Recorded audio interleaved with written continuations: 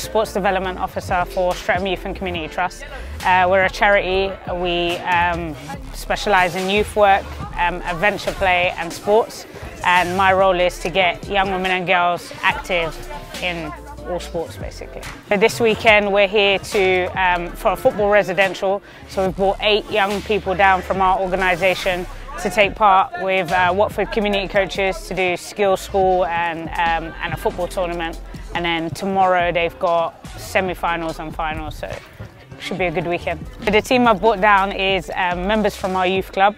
Some are fairly new as they've been working with me this year, so we've brought 3 girls down who have been highly active in the work that I do and have developed their football skills massively over the past 8 months. The player that you're going to interview, Jaden, he's at youth club every week, every session, developing his football, working hard, getting hints and tips off me on how to improve his game, watching videos and just trying to improve his game on an all-round basis. When I play football, I feel happy and I just love it. I've been playing it for like a few years. So my favourite position is centre mid, and that's because like my favourite player plays there, and I think you have to like work more in the midfield.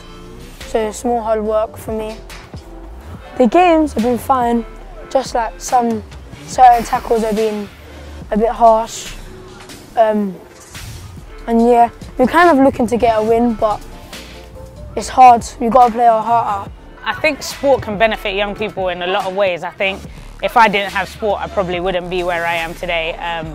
I had a rough upbringing and I was quite, troublesome in school and stuff like that, but sport was my outlet. And I think for a lot of these guys where they come from rough areas and their parents are mainly at work all the time, and sport is kind of their outlet and their way to kind of show what they're about, and it's the career path that they've chosen, and hopefully they succeed on it.